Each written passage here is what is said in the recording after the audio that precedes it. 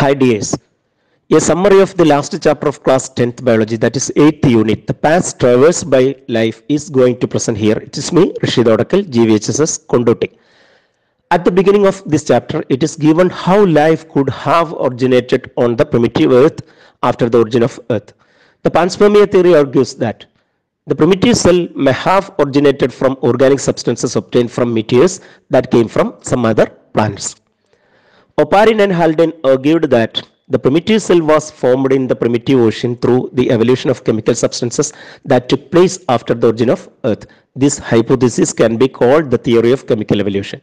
According to this theory, that is chemical evolution, the inorganic gases formed in the primitive atmosphere reached the primitive ocean through rain and then formed simple organic molecules and then complex molecule and super complex molecules.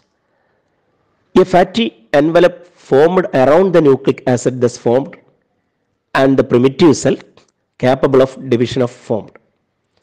The absence of free oxygen and certain forms of energy led to this type of chemical evolution of molecules. Stanley Miller and Harold Urey later set up an experimental system to prove this idea, and they could obtain organic molecules such as amino acids from inorganic gases. You can look at the illustration 8.2 in the textbook.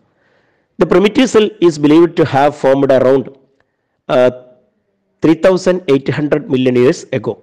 Then prokaryotes and from them eukaryotes were evolved. Multicellular organisms may have evolved from the colony of eukaryotes.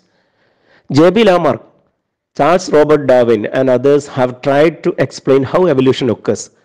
Lamarck explained that acquired characters developed during the lifetime of organism accumulate through generations and led to the formation of new species. But Lamarckism was not accepted as these acquired characters do not change the genes and thus not inheritable. Charles Darwin formulated his theory of natural selection on the basis of the studies and long-term observation conducted on organisms in Galapagos Islands. The differences in the beaks of Galapagos finches attracted him, as these finches had beaks adapted to their feeding habits. The population theory of Robert Malthus also attracted Darwin to formulate Darwinism. According to the theory of natural selection, overproduction occurs among species, causes a type of competition called the struggle for existence. Only organisms with favorable variations survive in the struggle for existence, while others are eliminated. In other words, nature selects those organisms having favorable variation to exist in that nature. Accumulation of variations inherited through generation and generations results the formation of new species. Darwin presented his ideas in his book named The Origin of Species by Means of Natural Selection, but he could not explain the reasons for such variations because of no idea regarding genes or chromosomes at that time. Later, Hugo de Vries explained that mutations that cause variation leads to evolution of species. In the light of new information from the fields of genetics, cytology, geology and paleontology, Darwinism was revised as Neo-Darwinism. Paleontology, or study of fossils, comparative morphology of homologous organs, biochemistry, physiology and modern molecular biology provide evidences to validate evolution. The study of fossils or paleontology reveals that complex structured organisms are evolved from primitive simple organisms. Moreover, certain linking fossils reveal the evolution of one form of organism from another form. The comparative morphological studies of homologous organs, biochemistry and physiology justify the inferences that all organisms were evolved from a common ancestor.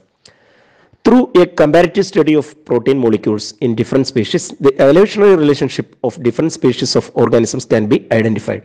The comparison of amino acid in the hemoglobin, for example, reveals that the chimpanzee is the closest living creature to humans.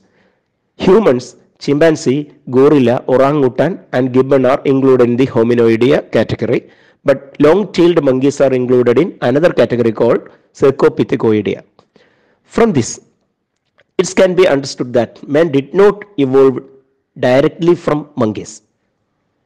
Both the Cercopithecoidea and Hominoidea are included in the category of Anthropoidea, That means both these groups may have a common ancestor in Anthropoidea. Based on the fossils available to us, the oldest member of the human race is believed to be Ardipithecus ramidus, which is believed to have originated in Africa.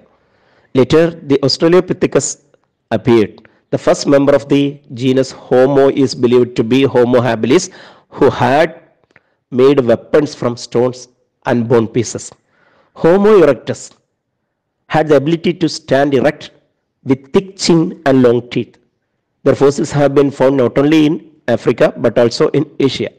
Homo neanderthalensis were contemporary to modern man, that is Homo sapiens. Due to various human interventions, climatic changes brought about the extinction of organisms occurred so far.